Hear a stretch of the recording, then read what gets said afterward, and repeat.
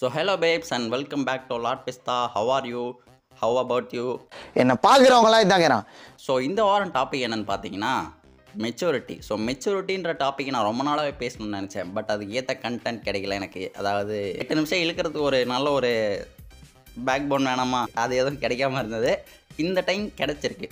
அவனை செத்தங்கடா, அவன் உங்ககிட்ட மாட்டலடா, நீங்க தாண்டா அவங்கிட்ட மாட்டிருக்கீங்க. போன வாரத்துக்கு முன்னாடி வாரம் ஒரு வீடியோ ஒன்று போஸ்ட் பண்ணியிருப்பார்ல, முக்க கமெண்ட்ரி ரோஸ்ட். அந்த வீடியோவில் வந்த கமெண்ட். ஸோ அதில் பார்த்தீங்கன்னா என்ன இருந்ததுன்னா, இந்த ஒரு கமெண்ட், இதெல்லாம் பெரிய விஷயமா, அவர் தன்னோட ஐடென்டிட்டி வெளியே தெரிய வேணாம்னு நினைக்கிறாரு, அவ்வளோதான், நீ இந்த ஒரு பாயிண்ட்டை மட்டுமே வச்சு வீடியோ பண்ணுறது ரொம்ப தப்பு தம்பி, வேறு எந்த கண்டென்ட்டுமே இல்லை இந்த வீடியோவில். ஸ்கூல் பசங்களாம் யூடியூப் சேனல் ஆரம்பித்தா இப்படி தான். எல்லோரும் பப்ளிசிட்டி விரும்ப மாட்டாங்க, உனக்கு அது புரிய மாட்டேங்குது, உன்னோட ஜென்ரேஷன் அப்படி. நீ எவ்வளோ டீட்டெயிலாக ரிசர்ச் பண்ணுறல, போய் வேறு நல்ல கண்டென்ட் தேடுப்பா, கண்டிப்பாக நீ சக்ஸஸ் ஆவே. அடுத்தவங்கள வாரணும்னு நினைக்கக்கூடாது.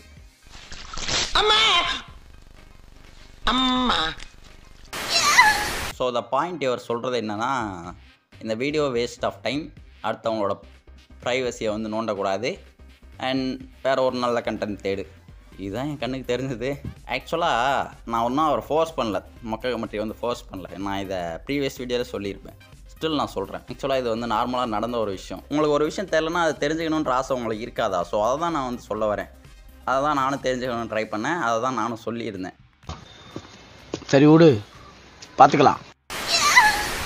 அதுக்கு அடுத்த பாயிண்ட் அவர் வந்து வேறு ஒரு நல்ல கண்டென்ட் தேடு. வேறு நல்ல கண்டென்ட்னா இப்போது இந்த மெச்சூரிட்டியை பற்றி பேசுகிறது நல்ல கண்டென்ட் இல்லையா? It's okay, anything, it depends. எனக்கு இது நல்ல கண்டென்ட்டாக தான் தோணுது, அதனால் எனக்கு இது நல்ல கண்டென்ட். உங்களுக்கு அது பிடிக்கலன்னா அது உங்களோட பர்ஸ்பெக்டிவ், அதில் நான் தலையிட முடியாது, அது உங்களோட இருக்கும். அண்ட் எல்லோரும் பப்ளிசிட்டி விரும்ப மாட்டாங்க. முன்னாடி சொன்னது தான், நான் ஒன்றும் ஃபோர்ஸ் பண்ணல. வேறு ஒரு நல்ல கண்டென்ட் தேடு, உனக்கு கண்டிப்பாக ரீச் ஆகும். ஐயோ, இங்க படுத்துற நிமிஷம்னால தாங்க முடியலையே. நான் இதையும் அந்த அப்பாலஜிஸ் வீடியோலேயே சொல்லியிருந்தேன். ரீச்காக மட்டுமே பண்ணுறதா இருந்தால் கன்னிசம் அதிகமாக இருக்கவங்களோ இல்லை ட்ரெண்டிங் டாபிக்ஸே எடுத்து பேச போகிறேன். தாங்க முடியலையே. அடுத்த பாயிண்ட் வந்து ஸ்கூல் கிட்ஸ் யூடியூப் சேனல் ஆரம்பிச்சு. ஏன் பண்ணக்கூடாதா? இல்லை ஸ்கூல் கிட்ஸ்லாம் யூடியூப் ஸ்டார்ட் பண்ணக்கூடாதா? என்ன இது? ஏன் அவங்களாம்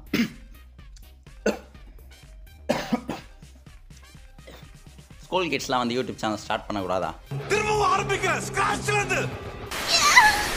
ஏன் அவங்களாம் என்ன எழுதக்கூடாதுன்னு ஏதாவது இருக்கா? அது அவங்களோட விருப்பம். ஏன் என்ன பண்ணா 6th ஸ்டாண்டர்ட் 5th ஸ்டாண்டர்ட் படிக்கிற பசங்களாம் 2 மில்லியன் 3 மில்லியன் சப்போ வச்சிட்டு இல்லையா?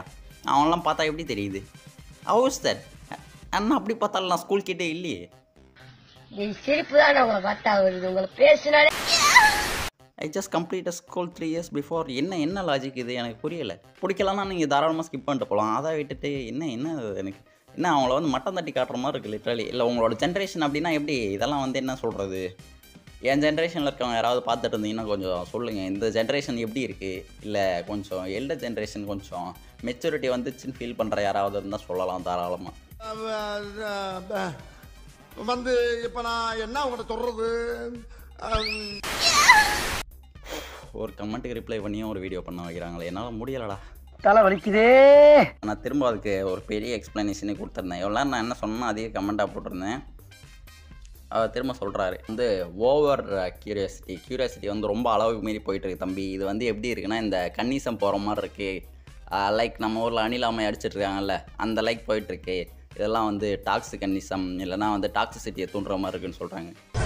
எனக்கு மனசே கேட்கல. என் வீடியோஸ் அப்படியே இருந்துச்சு. இல்லை வீடியோஸ் அப்படியே இருந்துச்சா நான் கேட்குறேன். எனக்கு தெரியலை எப்படி இருந்துச்சுன்னு எனக்கு தெரியலை. நான் புதுசாக இன்னொரு கைக்கூலி 4 பேர் இருந்தாங்க கூட, இன்னொருத்தனை ஆட் பண்ணி அவன்கிட்டையும் போட்டு காட்டினேன்.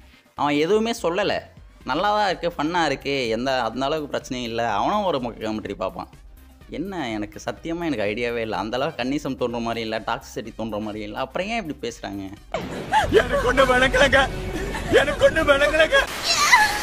எனக்கு இதுக்கு மேலே என்ன பேசுகிறதுன்னு தெரியல. அவர் எந்த மைண்ட் செட்டில் பேசிகிட்டு இருக்காருன்னு எனக்கு தெரியலை. நான் திரும்ப ஒரு சாரி சொல்லிட்டு இதோட முடிச்சிடலான்னு பார்த்தேன்.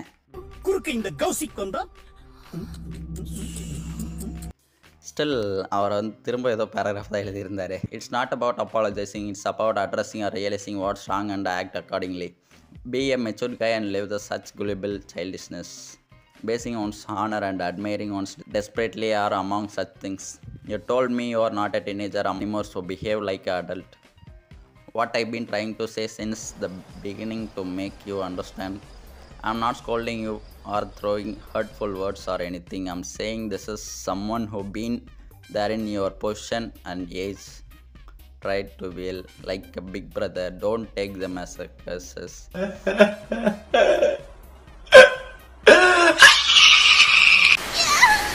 அவர் என்ன பேசுகிறாருன்னு எனக்கு புரியலை. இம்மெச்சூர்னு நினச்சி பேசிகிட்டு இருக்காரு. இந்த இடத்துல நான் மெச்சூரிட்டியை பற்றி கொஞ்சம் பேசியாகணும். அதுக்கு தான் வந்து இந்த ஒரு பேக் போன்னு சொல்ல வந்தேன். இவ்வளோ நேரம் சொன்னதெல்லாம் அந்த பேக் போன்னு வச்சுக்கோங்க. இந்த கமெண்ட் வந்து பில்டிங் எழுப்ப போகுது.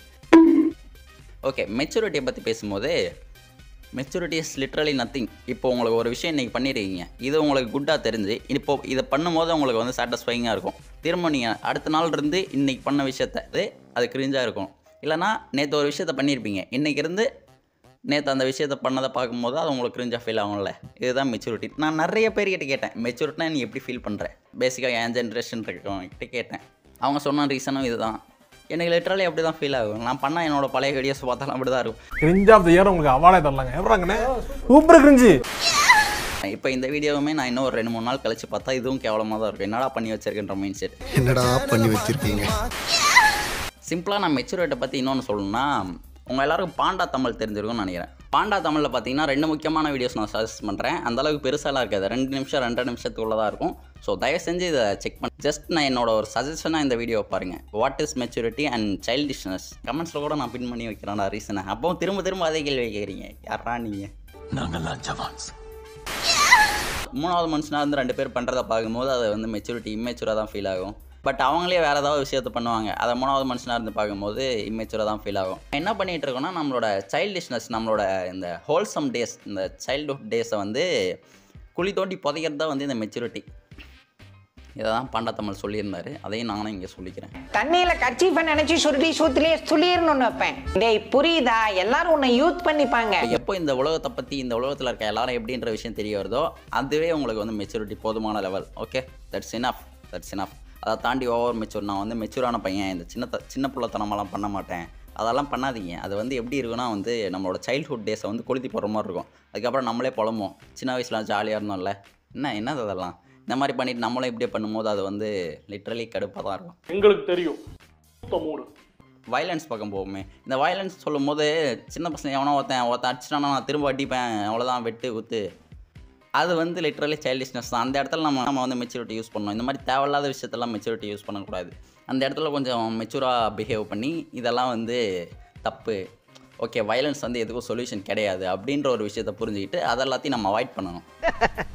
இதை சொன்னா நம்மள பைத்தியக்காரன்னு சொல்றாயா. நம்ம பசங்க மெச்சூரிட்டி எப்படி எடுத்துக்கிறாங்கன்னு எனக்கும் ஐடியா கிடையாது. It's okay. ஸோ அவ்வளோதான் இந்த வீடியோ. இதோட பாயிண்ட் ஆஃப் வியூ உங்களுக்கு புரிஞ்சிருக்கும்னு நினைக்கிறேன். But I don't know how it expresses you. இது உங்களுக்கு எப்படி கன்வே ஆச்சுன்னா எனக்கு தெரியாது. Let me see in the next video. Almost நம்ம வந்து 1 வீக் கன்சிஸ்டண்டாக இருந்திருக்குமா, போன சண்டே இந்த சண்டே. ஓகே, மட்டா மாமி.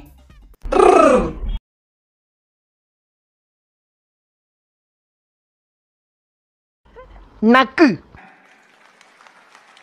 நான் மட்டுமல்ல, நீங்கள் ஒவ்வொருவரும் நக்கு சொல்லி நகர வேண்டும்.